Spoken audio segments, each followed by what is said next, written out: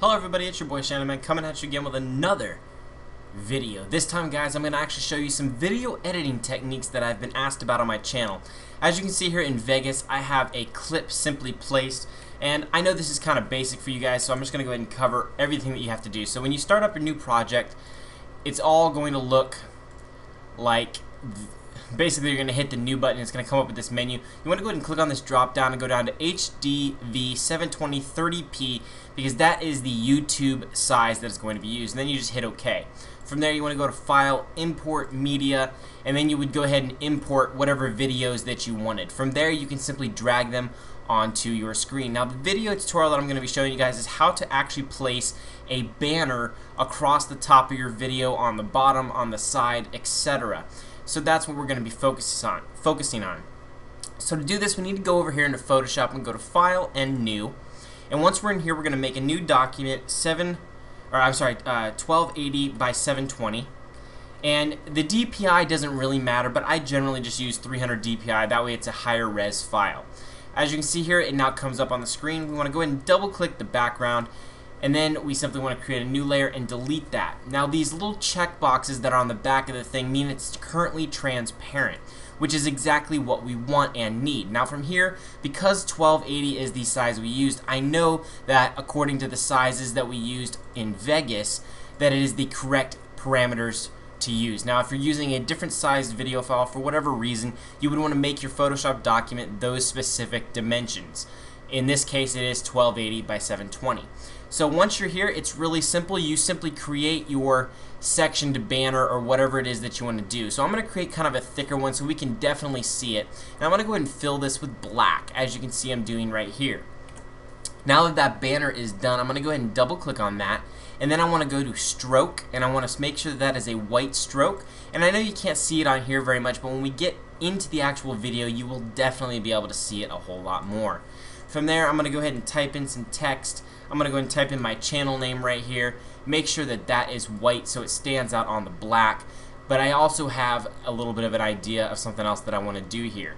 So I'm going to go ahead and size this down. Let's go to like 25 or so, maybe even smaller than that. And that looks pretty good. Now you want to hold down Shift, and you want to make sure that you get this thing centered. And the reason you want to hold down Shift is because it snaps, and it allows you to go ahead and snap to your document. If you want to make sure you're exactly right in the middle, go ahead and go down to Rulers.